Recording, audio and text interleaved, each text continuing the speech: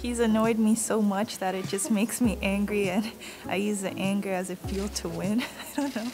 The thing with my dad is like he keeps it very simple, and he knows my personality because like he's my dad.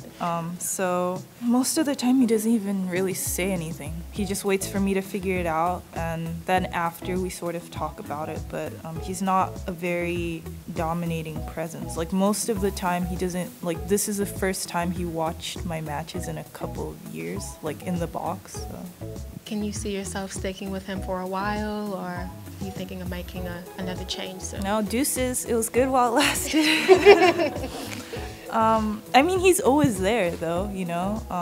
I don't think he can handle it. Not even just saying this, but he doesn't like watching my matches. Like, I think it stresses him out because he, like, twitches every time I hit a ball.